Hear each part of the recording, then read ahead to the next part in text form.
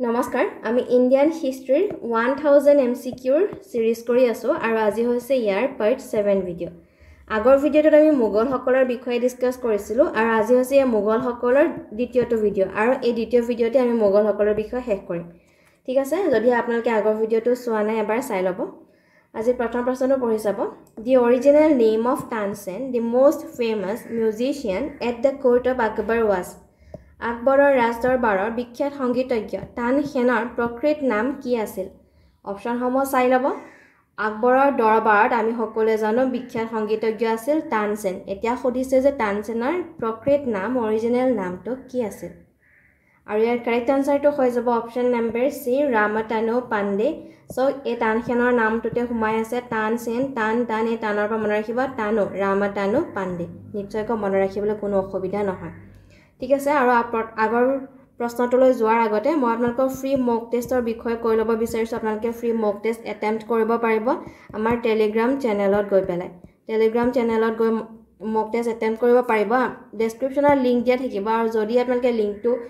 অসুবিধা পায় তেতিয়া টেলিগ্ৰামত গৈ লক্ষ্যটক চেনেলটো সাৰ্চ কৰিলে পাই যাব এই পাছৰ প্ৰশ্নটোলৈ যাব মিৰ্জা হাকিম was a half brother of which of the following Mughal emperors Mirza হাকিম নিম্নলিখিত কোনজন মোগল সম্ৰাটৰ তুলনীয়া ভাতৃ আছিল অপচনসমূহ দিয়া আছে চাই ল'ব লগে লগে মই আনসাৰ কৈ যাম and the correct answer is option number C emperor আকবৰৰ পাছৰ প্ৰশ্নটো 363 number The grading system used by Mughals to fix a rank, salary and military responsibilities was known as Mughal সকলে পদমৰ্যাদা সামৰিক বাহিনী আৰু পাৰিতোষিকসমূহ ফিক্স কৰিবলৈ কি প্ৰথা অৱলম্বন কৰিছিল অপচনসমূহ চাই লওক ভালকৈ অপচনসমূহ চাই লওক আৰু কাৰেক্ট আনসাৰটো হৈ যাব অপচন নম্বৰ এ মনসবদাৰী প্ৰথা মনসবদাৰী সিস্টেম হ'ব কাৰেক্ট আনসাৰ আৰু এই প্ৰথা কোনে প্ৰচলন কৰিছিল আমি কম বহুত বেছি ইম্পৰ্টেন্ট হয় মনত ৰাখিব এই প্ৰথা প্ৰচলন কৰিছিল সম্ৰাট আকবৰে মনসবদাৰী প্ৰথা হৈছে মুগল শাসন নীতিৰ এটা অংশ আৰু এই মনসবদাৰী শব্দটোৱে পদমৰ্যাদা বা উপাধি বুজায় পাছৰ প্ৰশ্নটোলৈ যাব Where did Babur die বাবৰৰ মৃত্যু ক'ত হৈছিল আৰু এটা ইম্পৰ্টেন্ট প্ৰশ্ন হয় অপচন চাই লওক and the correct answer is option number এ আগ্ৰাত মৃত্যু হৈছিল পাছৰ প্ৰশ্নটো The renowned peacock throne was made for the Mughal emperor প্ৰসিদ্ধ ময়ূৰ সিংহাসন কোনজন মোগল সম্ৰাটৰ বাবে বনোৱা হৈছিল অপচনসমূহ চাই ল'ব ময়ূৰ সিংহাসন দুষ্প্ৰাপ্য হীৰা মুকুতা আদিৰে সুসজ্জিত আছিল আৰু এই সিংহাসন কোনজন ৰজাৰ দিনত বনোৱা হৈছিল কাৰেক্ট আনসাৰটো হ'ব শাহজাহানৰ দিনত অপচন নম্বৰ বি হৈছে কাৰেক্ট আনসাৰ নেক্সট কোৱেশ্চনটো হৈছে which among the following Mughal rulers banned music and dancing তলৰ কোনজন মোগল শাসকে গীত নৃত্য বেন কৰিছিল অপচনসমূহ চাও আৰু কাৰেক্ট আনসাৰটো হৈছে মোগল সম্ৰাট ঔৰংজেব অপচন নম্বৰ বি হৈছে কাৰেক্ট আনসাৰ আৰু ঔৰংজেবক কি বুলি জনা যায় জানেনে ঔৰংজেবক জিন্দা পীৰ নামেৰেও জনা যায় পাছৰ প্ৰশ্নটো Akbar shifted his capital from Fatehpur Sikri to Desh আকবৰে তেওঁৰ ৰাজধানী ফাতেহপুৰ সিক্ৰিৰ পৰা দেশলৈ স্থানান্তৰ কৰিছিল কলৈ স্থানান্তৰ কৰিছিল অপচন চাই লব অপচন চাই লওক আৰু ইয়াৰ কাৰেক্ট আনসাৰটো হৈছে অপচন নম্বৰ এ লাহোৰ হ'ব শুদ্ধ উত্তৰ আপোনালোকে প্ৰশ্নসমূহ 2-3 বাৰ পঢ়িব তেতিয়াহে মনত থাকিব 2-3 বাৰকৈ প্ৰত্যেকটো প্ৰশ্ন পঢ়ি যাব পাছৰ প্ৰশ্নটো 368 The Badshah-nama was written by Badshah-nama কোনে লিখিছিল অপচন চাওক আৰু শুদ্ধ উত্তৰটো হ'ব ইয়াৰ Badshah-nama was written by Abdul Hamid লাহোৰী option number D is the correct answer এই Badshah-namaৰ লগতে চাওক অপচন নম্বৰ এ আবুল ফজল আছে এটো আপোনালোকে মনত ৰাখিব যে আবুল ফজলে কি লিখিছিল আবুল ফজলে লিখিছিল আকবৰনামা এটো মনত ৰাখিব লাগিব কাৰণ গুৰুত্বপূৰ্ণ হয় Akbarnama was written by Abul Fazal next কোৱেশ্চনটো হৈছে between which two rulers was the first battle of Panipat fought পানিপটৰ প্ৰথম যুদ্ধ কোন দুজন শাসকৰ মাজত হৈছিল অপচনসমূহ চাই ল'ব আমি ইয়াৰ মোগল সকলৰ ফাৰ্স্ট পাৰ্টৰ ভিডিওটোত আমি পঢ়ি আহিছো and the correct answer is আমি পাইছিলো যে পানিপটৰ প্ৰথম যুদ্ধ হৈছিল বাবৰে অপচন চাওক বাবৰ ক'ত আছে বাবৰ অপচন নম্বৰ বি বাবৰ আছে বাবৰ এণ্ড ইব্ৰাহিম লোডিৰ মাজত হৈছিল পানিপটৰ প্ৰথমখন যুদ্ধ কিমান চনত হৈছিল আপোনালোকে ক'ব কাৰণ আমি পাই আহিছো কিমান চনত হৈছিল 1526 চনত হৈছিল প্ৰথমখন যুদ্ধ পাছৰ প্ৰশ্নটো Who constructed Buland Darwaza after the victory in Gujarat গুজৰাটত জয়লাভৰ পাছত কোনে বুলন্দ দৰৱাজা নিৰ্মাণ কৰিছিল অপচন চাই লব এই বুলন্দ দৰৱাজাটোক ডোৰ অফ ভিক্টৰী বুলি কোৱা হয় ডোৰ অফ ভিক্টৰী অপচন চাও কোনে বনাইছিল আৰু কাৰেক্ট আনসাৰটো হ'ব অপচন নম্বৰ এ সম্ৰাট আকবৰে পাছৰ প্ৰশ্নটো Who is the author of Aini Akbari Aini Akbari লিখক কোন হয় অপচন চাই লব আৰু এটা বহুত ইম্পৰ্টেন্ট প্ৰশ্ন হয় আৰু এই আইনি আকবৰী হৈছে আইনি আকবৰীত আকবৰৰ ৰাজত্বকালৰ বিষয় আছে এটা মনত ৰাখিব আইনি আকবৰী আকবৰৰ ৰাজত্বকালৰ বিষয় আছে আৰু ইয়াৰ ৰাইটাৰ হৈছে অপচন নম্বৰ এ আবুল ফজল পাছৰ প্ৰশ্নটো Which of the following Mughal emperors introduced educational reform তলৰ কোনজন মোগল সম্ৰাটে শিক্ষা সংস্কাৰ সাধন কৰিছিল অপচনসমূহ চাই লব আৰু শুদ্ধ উত্তৰটো হৈছে সম্ৰাট আকবৰে অপচন নম্বৰ ডি আকবৰৰ দিনত এডুকেশনাল ৰিফৰ্ম অনা হৈছে নেক্সট কোৱেশ্চনটো হৈছে Desh was the third Mughal emperor of India Desh হৈছে ভাৰতৰ তৃতীয়জন মোগল সম্ৰাট কোন আছিল সুধিছে অপচনসমূহ চাই লওক আৰু আপোনালোকে আমি যেটো আগৰ পাৰ্টত অলৰেডি ট্ৰিক এটা ডিসকাস কৰিছিলো কি আছিল আপোনালোকে মনত পেলাও মোগল সম্ৰাট সকলৰ নাম মনত ৰাখিবলৈ ট্ৰিক্স এটা ডিসকাস কৰিছো আৰু হেয়া হৈছিল আপোনালোকে মাত্ৰ মনত ৰাখিব লাগিব ভাজ পা পাৰ হলনি পীৰ হলনি আমি কি ব্যৱহাৰ কৰিম ভাজ সা ব্যৱহাৰ কৰিম ভাজ পাই শব্দটো মনত ৰাখিলে হৈ যাব প্ৰথমজন কোন আছে মনত পেলাও B for Babur H for Humayun and A for Akbar so option number B হ'ব আমাৰ শুদ্ধ উত্তৰ আকবৰ প্ৰথমজন দ্বিতীয়জন তৃতীয়জন হৈছে সম্ৰাট Akbar option number B is the correct answer ঠিক আছে আৰু যদি আপোনালোকে ভিডিওটো এবাৰ চোৱা নাই এবাৰ আপোনালোকে চাই লওক তেতিয়া আপোনালোকে এই ট্ৰিক্সটোৰ কথা গম পাব পাৰিব so the next question is 374 the official language of the Mughal period was মোগলৰ সময়ত অফিচিয়েল ভাষা কি আছিল আৰু শুদ্ধ উত্তৰটো হৈছে option number C Persian পাছৰ প্ৰশ্নটো Dash married Meher-un-Nisa whom he gave the title Nur Jahan light of the world Deshe Meher-un-Nisa বিবাহ কৰিছিল যাক তেওঁ নুৰ জাহান বিশ্বৰ পোহৰ উপাধি দিছিল কোনে Meher-un-Nisaক বিয়া কৰাইছিল অপচনসমূহ চাই লব আৰু তেখেতে Meher-un-Nisaক নুৰ জাহান বুলি নতুন এটা উপাধি দিছিল আৰু ইয়াৰ শুদ্ধ উত্তৰটো হৈছে Meher-un-Nisaক বিয়া কৰাইছিল জাহাংগীৰে option number D is the correct answer আৰু Meher-un-Nisa হৈছে জাহাংগীৰৰ 20th wife ঠিক আছে পাছৰ প্ৰশ্নটো Who among the following was an illiterate নিম্নলিখিত কোন অশিক্ষিত আছিল অপচনসমূহ চাই লওক মোগল সকলৰ এজন সম্ৰাট সম্পূৰ্ণ অশিক্ষিত আছিল illiterate আছিল তেওঁ পঢ়া শুনা কৰিব নাজানিছিল অপচনসমূহ চাই লব কোন হয় আৰু যদিও কিন্তু তেওঁ অশিক্ষিত আছিল তেওঁ কিন্তু মোগল সম্ৰাটৰ এজন প্ৰভাৱশালী সম্ৰাট বুলি পৰিচয় দি থৈ গৈছে আৰু আমি তেওঁ সকলৰ বিষয়ে আমি পঢ়ি আছো and the correct answer is option number C সম্ৰাট আকবৰ আছিল illiterate অশিক্ষিত কিন্তু অশিক্ষিত যদি আমি অলপ আগতে পাই গৈছো যে তেখেতে এডুকেশনাল ৰিফৰ্মো আনিছিল ঠিক আছে পাছৰ প্ৰশ্নটো লৈ যাব Who was the commander of Akbar in the battle of Haldigati Haldigatir যুদ্ধত আকবৰৰ সেনাপতি কোন আছিল অপচনসমূহ চাই লব আৰু কাৰেক্ট আনসাৰটো হৈছে হালদিঘাটিৰ যুদ্ধত আকবৰৰ সেনাপতি তাৰ আগতে মনত ৰাখক যে হালদিঘাটিৰ যুদ্ধ কিমান চনত হৈছিল 1576 চনত হৈছিল আৰু আমি গম পালো মোগল সম্ৰাট আকবৰ হৈছিল আৰু আকবৰৰ লগত কাৰ সৈতে যুদ্ধ হৈছিল আকবৰৰ সৈতে যুদ্ধ হৈছিল মহাৰাণা প্ৰতাপৰ সৈতে যুদ্ধ হৈছিল ঠিক আছে আৰু তেখেতৰ কমান্ডাৰ আছিল অপচন নম্বৰ বি মান সিং ঠিক আছে মান সিং আছিল কমান্ডাৰ আৰু মনত ৰাখিবা হালদিঘাটিৰ যুদ্ধ হৈছিল আকবৰ আৰু মহাৰাণা প্ৰতাপৰ মাজত আকবৰৰ দিনত এইটো কথা মনত ৰাখিব পাছৰ প্ৰশ্নটো Mughal painting flourished during the reign of কাৰ শাসন কালত মোগল চিত্ৰকলাসমূহ সফল ৰূপে পৰিগণিত হৈছিল অপচন চাই লব আৰু কাৰেক্ট আনসাৰটো হৈছে অপচন নম্বৰ বি জাহাংগীৰ তেখেতৰ দিনৰ মোগল পেইন্টিং সমূহ গুৰুত্ব প্ৰদান কৰা হৈছিল আৰু সফল হৈছিল পাছৰ প্ৰশ্নটো revenue system during Akbar's reign was in the hands of Akbar শাসন কালত এই revenue system ৰাজহ ব্যৱস্থা কাৰ হাতত আছিল অপচন সমূহ চাই লব আৰু কাৰেক্ট আনসাৰটো হৈছে অপচন নম্বৰ ডি তোডাৰমলৰ হাতত আছিল আৰু এই ৰাজহ ব্যৱস্থাটো আকবৰৰ সময়ত পোৱা হৈছিল কি বুলি জানেনে জাব্ত সিস্টেম বুলি কোৱা গৈছিল এটো মনত ৰাখিব কি সিস্টেম বুলি কোৱা হৈছে আমি কম জাব্ত সিস্টেম বুলি কোৱা হৈছিল পাছৰ প্ৰশ্নটো The Moti Masjid in Agra was built during the reign of Agra Moti Masjid কাৰ শাসন কালত নিৰ্মাণ কৰা হৈছিল আৰু শুদ্ধ উত্তৰটো হৈছে অপচন নম্বৰ বি শাহ জাহানৰ শাসন কালত নিৰ্মাণ কৰা হৈছিল পাছৰ প্ৰশ্নটো দিনী ইলাহি of Akbar was not success because আকবৰৰ দিনী ইলাহি সফল হোৱা নাছিল কাৰণ অপচন সমূহ চাই ল'ব আমি আগতে পাইছিলো যে দিন ই ইলাহি প্ৰৱৰ্তন কৰিছিল সম্ৰাট আকবৰে কিন্তু সফল হোৱা নাছিল কিয় হোৱা নাছিল অপচন সমূহ চাই ল'ব ফাৰ্ষ্ট দিছে after Akbar it was not পেট্ৰনাইজ এটো কাৰেক্ট আনসাৰ হয়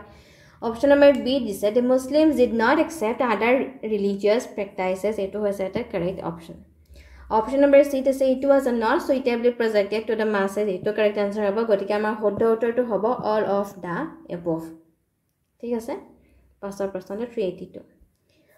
Tulsidas composed his Ramcharitmanas in the reign of Tulsidase কাৰ শাসন কালত ৰামচৰিতমানস ৰচনা কৰিছিল অপচন নম্বৰ চাই ল'ব আৰু কাৰেক্ট আনসাৰটো হৈছে option number B Akbar next কোৱেশ্চনটো Between whom battle of Chausa fought তো চৌচাৰ যুদ্ধ কাৰ মাজত হৈছিল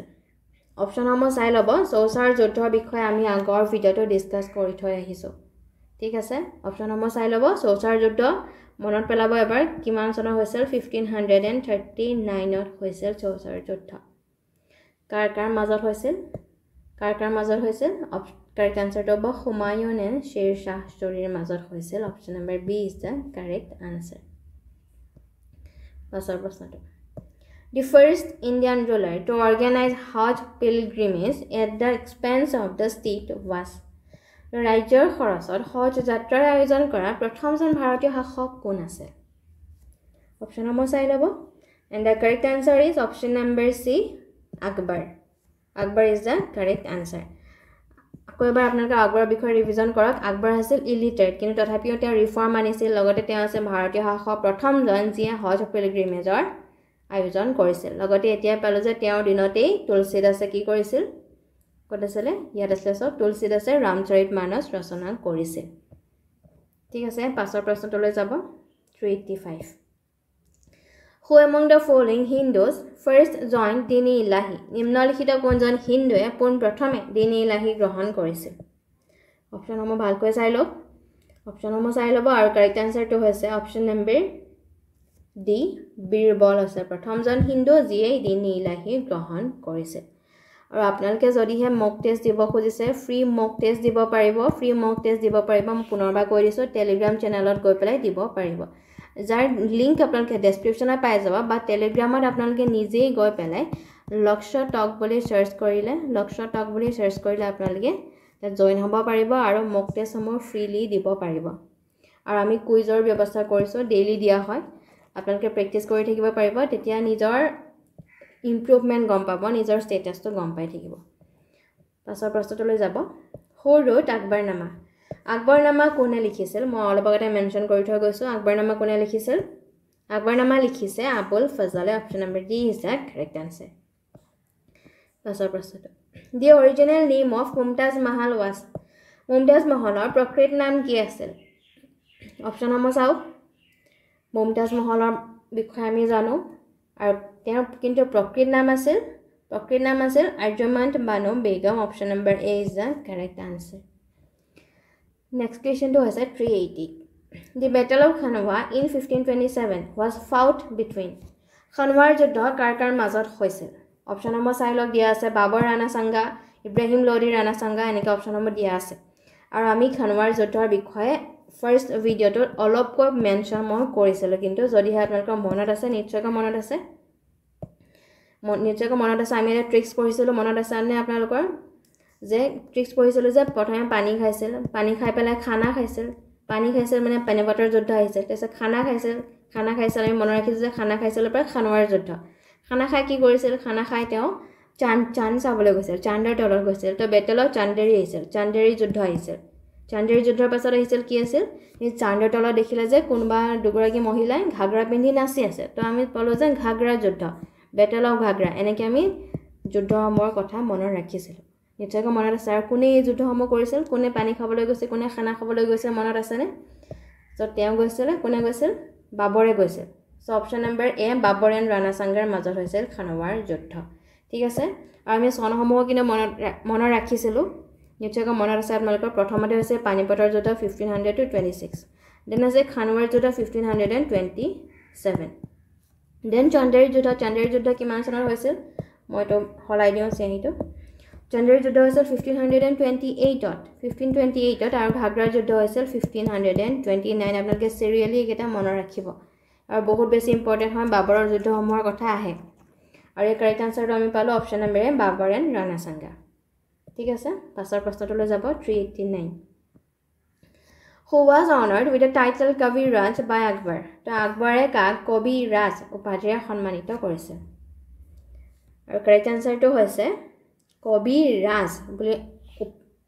উপাধিৰে সন্মানিত কৰিছিল আকবৰে বীৰবলক পাছৰ প্ৰশ্নটো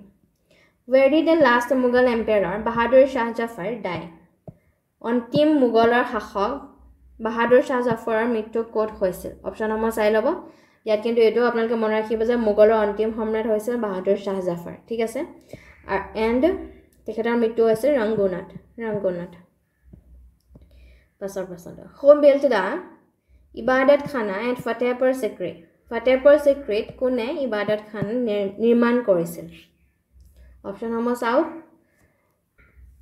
আৰু শুদ্ধ উত্তৰটো হৈছে অপশ্যন নম্বৰ এ আকবৰে নিৰ্মাণ কৰিছিল পাছৰ প্ৰশ্নটো Who was called জিন্দা Pir living সেইণ্ট in Mughal India কোনজন মুঘল ৰজাক জিন্দা পীৰ বুলিও কোৱা হৈছিল অপশ্যন নম্বৰ চাই ল'ব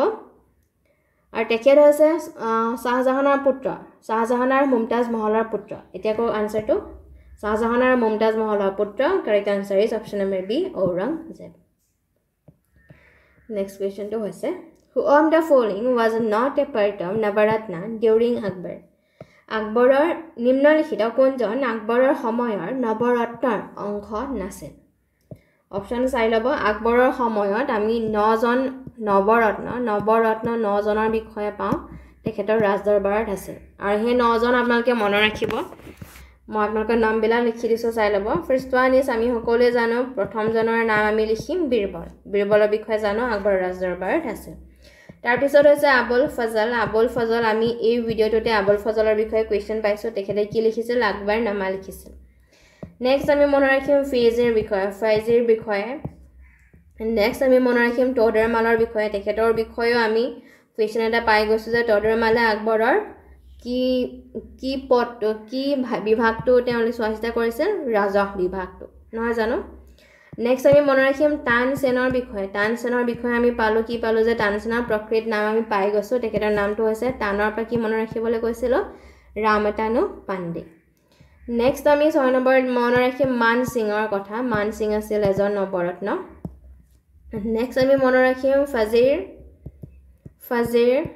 ফাজিৰ ৰাজিয়াউদ্দিনৰ বিষয়ে মনত ৰাখিম নেক্সট আমি মনত ৰাখিম মুল্লা দ পিয়াজা বহুত ইউনিক নেম হয় নিশ্চয়কৈ মনত থাকিব আপোনালোকৰ মুল্লা দ পিয়াজা নেক্সট আমি মনত ৰাখিম আব্দুৰ ৰহিম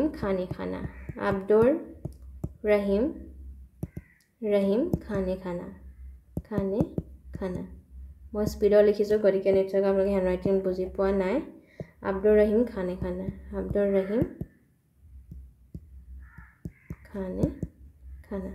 তেওঁলোক আছিল আকবৰৰ ৰাজদৰবাৰৰ নৱৰত্নৰ বিষয়ে আপোনালোকে এবাৰ মনত ৰাখিব আৰু যদি কিবা ট্ৰিক্স বনাব পাৰে আপোনালোকে ট্ৰিক্সৰ সহায়ও ল'ব পাৰে নিজে যেনেকৈ আপোনালোকে মনত ৰাখিব বিচাৰে তেনেকৈ আপোনালোকে ট্ৰিক্স এটা বনাই ল'ব ঠিক আছে